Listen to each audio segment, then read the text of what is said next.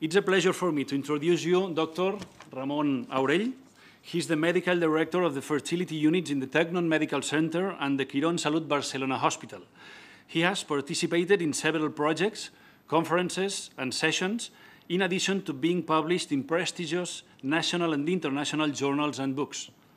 With his dynamism, effectiveness, sensitivity, and striving to offer the best to couples, he aims to create a leading unit on both the domestic and international stages. He is an international speaker and has been lecturing and visiting IVF clinics all over the world. Please, Dr. Ramón Aurell, you can make the presentation, please. Thank you. Thank you very much. Thank you very much. Well, first of all, I have to thank you, Waterfalls, for this magnificent opportunity to basically opening this lecturing.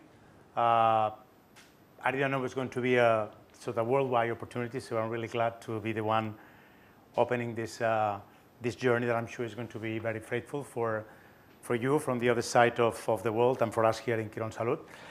As a medical director of the IVF setup here in Quirónsalud, Barcelona, when Carlos was asking me what can I offer to the audience, I presume majority will be gynecologists or training in IVF, is basically what has changed in the 21st century on the fertility approach to the patients, and of course, as a modern approach.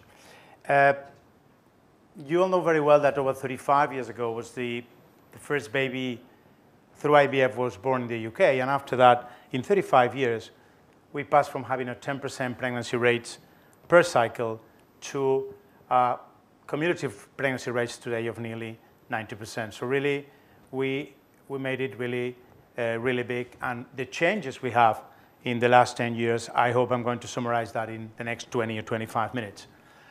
As Carlos introduced to you, we have 4 general hospitals in the area in Barcelona with 2 big consultation areas and 2 IVF laboratories with continuous education, efficiency, and continuous improvement. And if you look at our activity in the last 10 years, we did nearly 10 cycles of reproductive medicine between IVF, insemination, fertility preservation, and of course, on the egg donation program. I really like this slide because today when a patient comes to the clinic, normally the first thing they ask you is, what are my chances of getting pregnant once, I have the treatment with you? I keep telling them that if you are sort of a good prognostic patient, that you are, less than 35, that we have more than 10 expert stimulation cycle, and we manage to get you more 4 or 5 blastocysts, your chance of pregnancy will be, as you can see on the screen, well over 90%. And I think that tells you through the lecture I'm going to give you, how can you achieve that if you really select with your patients and you have the best technology that we have available. But let's go to the point of the major changes. I thought a lot of those are very embryological, but they change a lot on our IVF working in the last 10 years. Vitrification, is a new sort of freezing technology. The pre-implantation genetic test that will go there in 2 or 3 slides for you to understand when we have to do it, and the results that we have. The freeze-all strategy, that how in the last sort of 10 years, we don't have risk of hyperstimulations anymore with these new freeze-all strategies. Then the protocols. When I went to the Emirates in February before the COVID, and all my talks all over the world, how we have changed the way we stimulate the patients, the protocols we use, and the dosage to give, the best results at the end of the day. And again, what is in technology, the best thing we have nowadays is the continuous embryo monitoring through the culture systems and the time lapse that we have in our labs here in Barcelona. If you look at this slide on the left-hand side, you can see that more than 50% of the transfers are not done on a fresh cycle anymore. So that's because vitrification gives us the opportunity to have nearly same results or best results with frozen embryo than on a fresh embryo. So we are now passing from freezing only about 9% of the cases to freeze more than 35% of our IVF cycles. And why is good vitrification? Of course, vitrification gives you the possibility of the biopsy embryos on day 5. And again, if you look at the red colors at the end and the results of this slow freezing through the vitrification, you can see vitrification has really given you, I'm trying to see if I can point you here. No. If you look at the 2018 vitrification slide, the pregnancy rates are nearly double on what we have with the slow freezing technology. That's why vitrification is very good. And why is good vitrification? Indeed, these 3 things that I'm marking here. Of course, in the pre-implantation genetic test, in the frozen embryo replacement treatments, and of course, in the vitrification of oocytes for oncology cases or social freezing in younger population. What about the PGTA on day 5, the pre-implantation genetic test? Again, in the next sort of 5 to 10 years, we increased 30% the number of patients that had PGTA, normally because the patients we have here are over 38. I don't know in your population, in the Emirates, but now in our clinics, 80% of our patients are over 38. So really, we have to offer them the best chance having a normal euploid embryo and having then more success rates.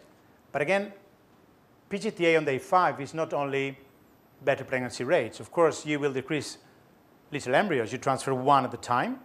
So you're increasing the pregnancy rates well over 12%, from a 48.2% to 60%. And again, what's more important in Europe, decreasing multiple rates by 15%, coming down to 5%. Remember, 10 years ago, before freezing, before vitrification and slow free and stimulation with PGTA, we, with Greece and Italy, have a 25% pregnancy rate. That's going down dramatically thanks to the pre-implantation genetic test. And again, I always say to the patients, the PGTA is not going to change the embryo. The embryo is what you have with your egg and your sperm, but the guarantee of transferring a healthy embryo increases the chance of a pregnancy over 60 or 65%. And again, in recent papers, I'm sure you've seen that probably in the next year or 2 years, we'll have the non-invasive aneuploidy testing. We don't have to laser the embryos anymore, and we can see the euploidy or aneuploidy of these embryos in the culture media. There's a lot of studies running at the moment with, of course, the both techniques to make sure that it's going to be safe and effective in the near future.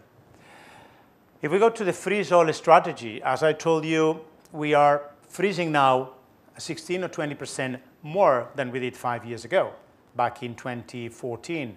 Why is that? As I said before, with the freeze-all strategy, we're going to avoid the hyperstimulation risks that I'm showing your country. You have a lot of young population with PCO, ovary, and the risk of the concerns of hyperstimulating is very high. So with this technology, you will avoid this. We have less risk, more efficiency, and more efficacy. Remember, in Spain, we're doing 70% of the egg donations from the European countries, from France, from Italy, from Germany, from England. Now with the COVID, of course, we have to manage to make the blastocyst travel, but that's a problem for all the countries in the world. But again, we are experts in this freeze-all strategy and, of course, of avoiding the hyperstimulation for the egg donation young girls. The endometrium preparation is much better. You don't have to concern as much as the progesterone. Of course, we now measure progesterone before the embryo transfer, but we're not as concerned with the fresh embryo transfer as we were before. And again, it's beneficial, of course, not for everybody, but definitely for more than 15 oocytes when you have a risk clear of hyperstimulation, stimulating the patient. And if you look, our first attempt after freeze-all, the pregnancy rates are much, much higher and over 60% of the cases. But probably in the audience, I presume majority of you doctors, our colleagues are gynecologists, and you're more concerned on the stimulation. And I'm sure you agree that we've moved completely from to individualized and personalized stimulation protocols. We move from agonists to antagonists. We don't do agonist cycles anymore for the risk of hyperstimulations.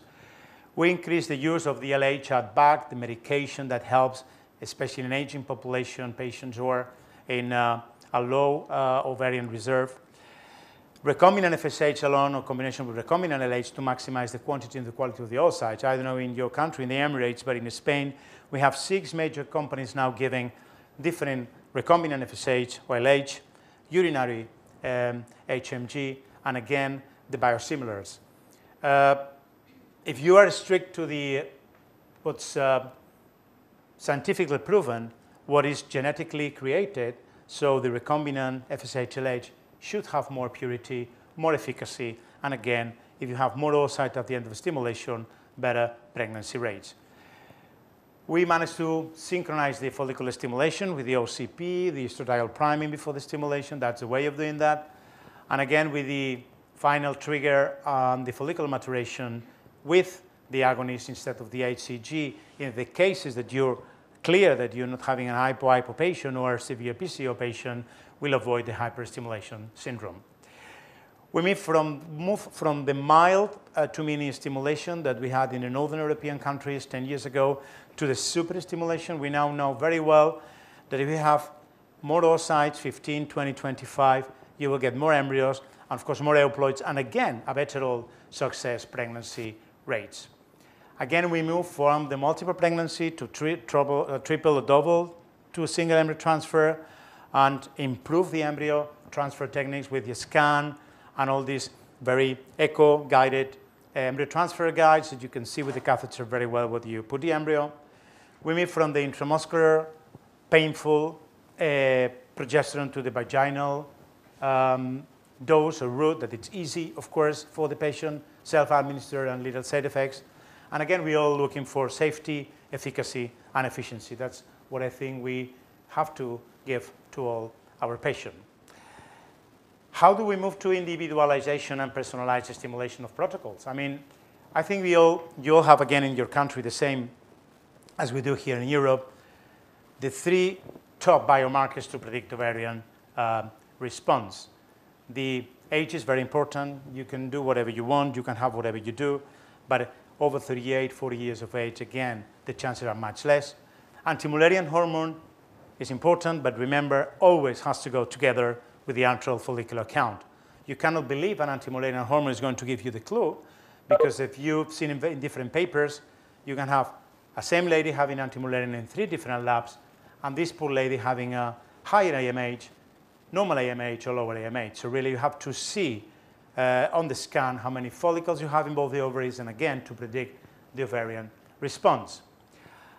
And again, you have to find the best protocol for each patient's profile.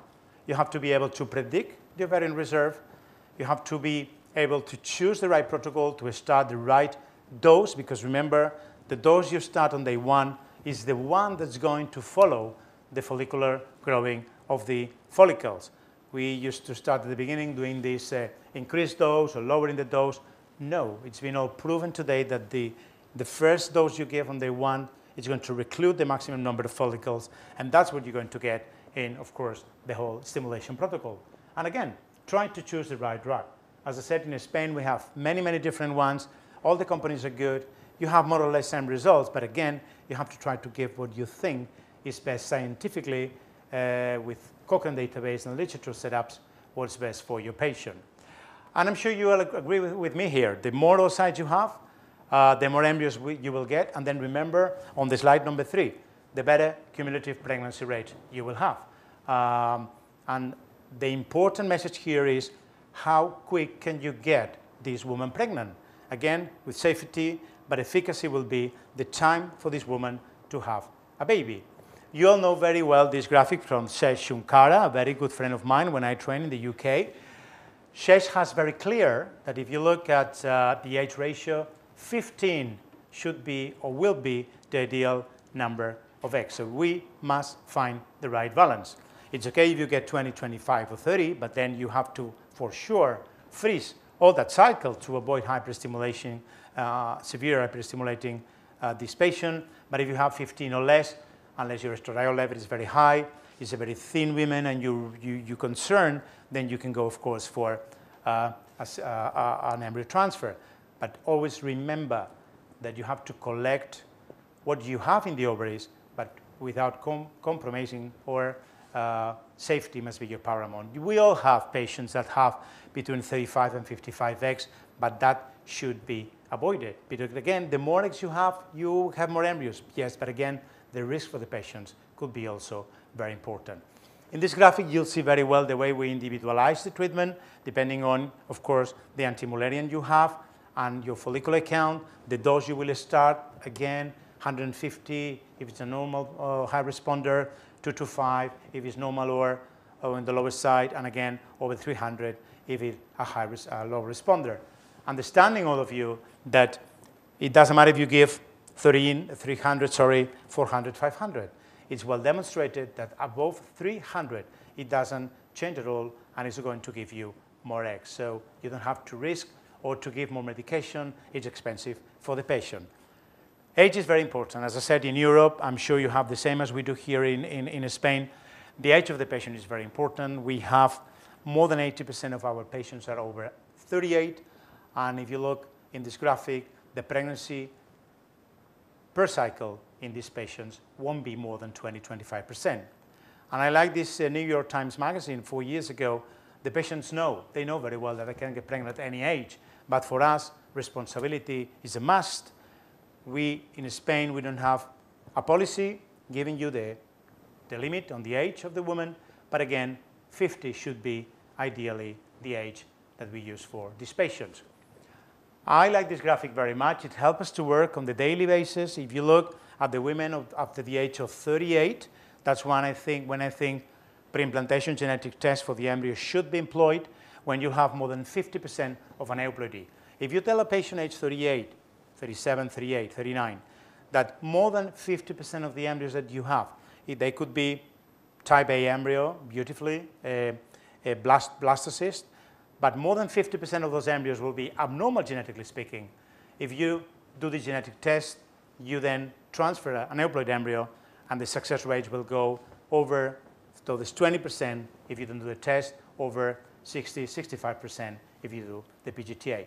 And Filippo Baldi just lent me this slide. I think it's very interesting. If you look, and that's very important for your day-to-day clinic, and I think I'm going to copy-paste that for us. If you have a patient 35 or less, and you want to guarantee an aneuploid blastocyst, remember, 60% rate of aneuploidy, you'll need 5 mature oocytes to get an aneuploid blastocyst on a 35-year-old woman. But what happens if you want to get an aneuploid blastocyst in a 39, 40-year-old woman? Look at the aneuploid rate, 30%. You know in this lady that only from 10 embryos, 3 will be genetically speaking normal.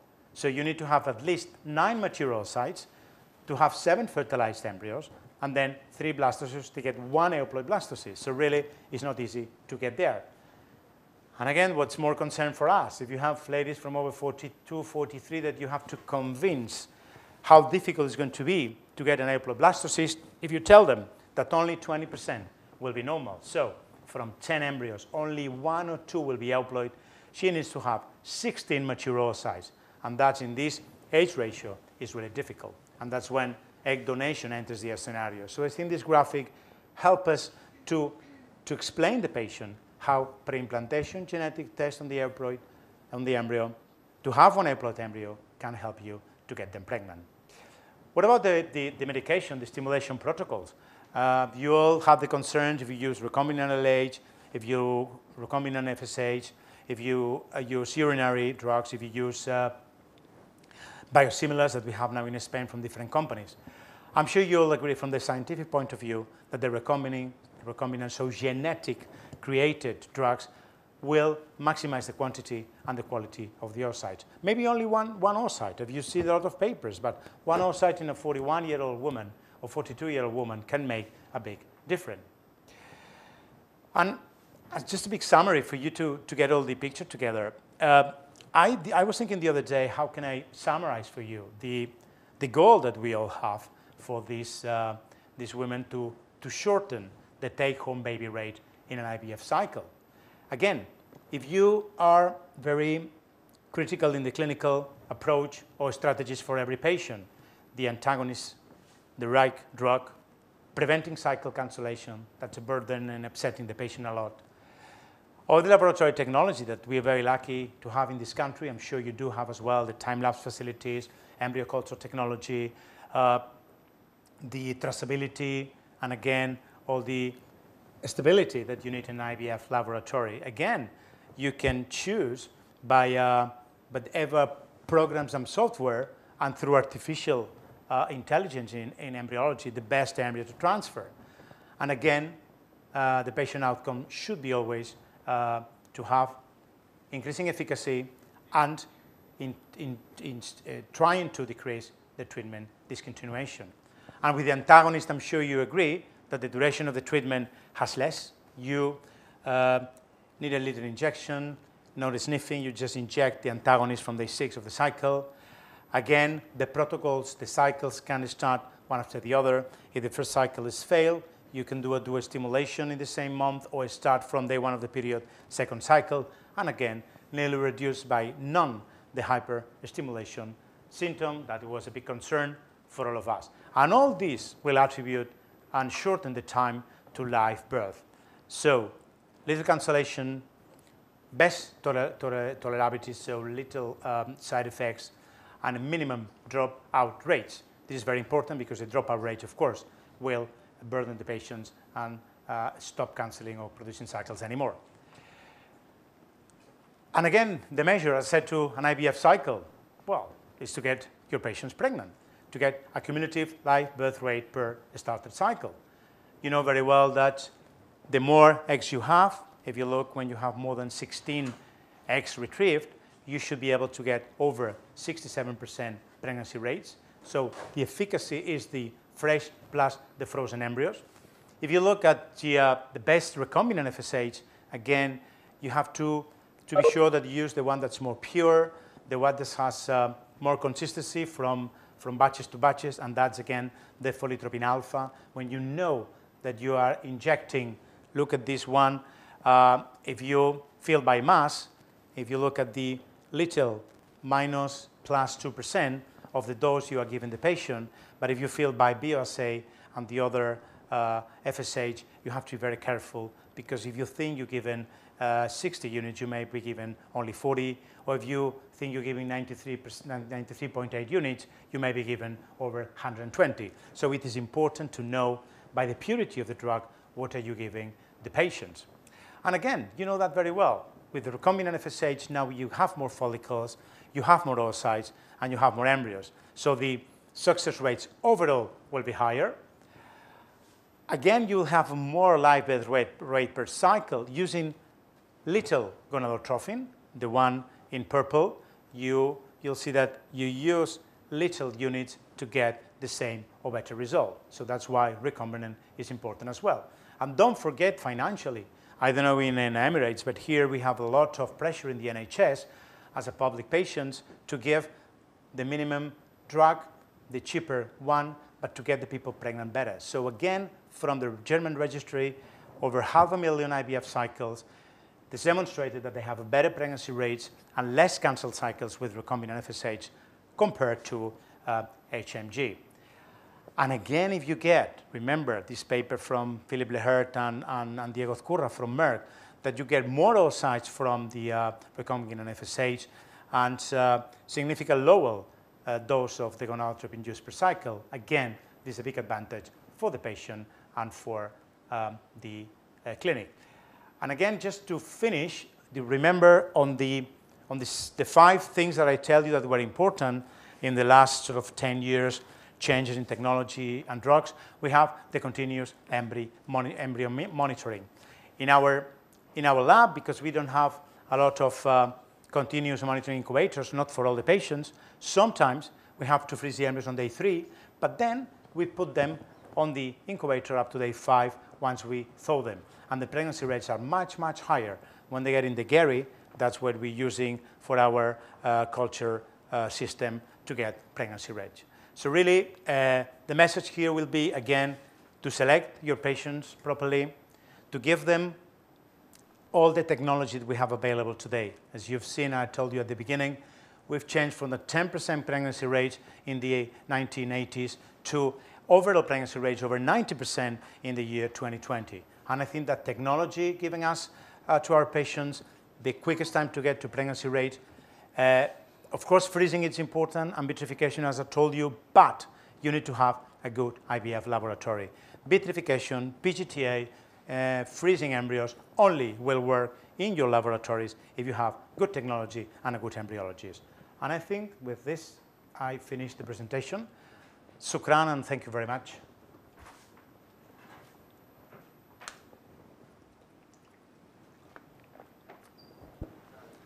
Thank you very much, Dr. Ramón Aurell. We will now proceed to have some questions that we received during the presentation.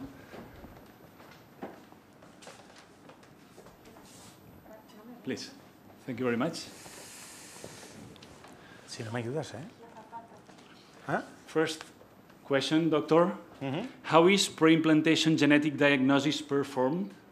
Okay. The PGTA technology in our laboratory is done by a laser on day 5, so the embryos got into the time-lapse incubator from the egg collection day to day 5, so they're not disturbed, they're in incubator, temperature, oxygen, etc. Day 5, the embryologists, the senior ones, they do a laser biopsy, and then the embryo gets in the vitrification process, and 2 or 3 weeks later, the cell that's sent to the genetic department will give us a diagnosis of a euploid embryo or an euploid embryo. Of course, then when we have the euploid embryo, we'll contact the patients and we'll organize the frozen replacement treatment to transfer the euploid embryo. And again, the aneuploid embryos are, of course, discharged, and we cannot use them anymore.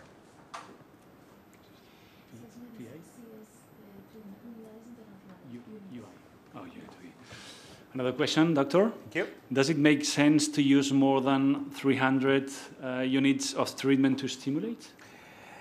It's a very good question. We all had the era about 5-10 years ago when we believed that 450, 500, 600 units of gonadotropins. But again, if you look at the papers that we have recently in the last 2 to 3 years, more than 300 units are not going to give you any benefit. I personally believe that if you have a patient with a very low anti-Mullerian hormone, with a follicular count less than 2, so we have 1 or 2 follicles, even a mild stimulation is very, very good to use for this patient. You don't need to waste money and inject 300 units, when just with 75 or 150, she will respond to these 1 or 2 follicles. And remember, with the stimulation, you will get what the woman has in the ovaries. You cannot create more eggs. So really, that's what you're going to obtain. Thank you.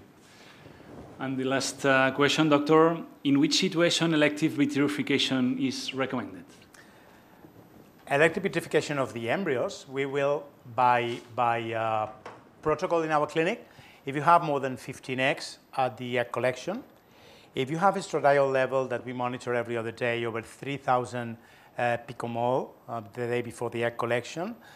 But again, common sense for me is more important. And if you have a very slim patient with 12 eggs, estradiol of 4,000 or 2,500, and you are concerned and you have a good vitrification, you're better off doing the trigger with your agonist. Don't risk anything about hyperstimulation, because nowadays in the 21st century, we have no excuse. We cannot have an hyperstimulation patient in our clinics anymore with this new technology. Thank you. Thank you very much. Thank you very much, Dr. Ramón Aurell. It was a pleasure to inaugurate the Thanks master classes of Quirón Salud Hospital Group. Please, doctor, note that if you have more questions, you can put in contact with Dr. Aurell and team in the mail tegnon.fertility@quironsalud.es.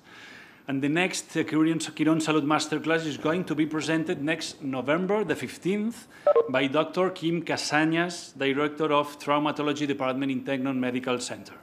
Thank you very much for your attention, and have a nice evening. Thank you.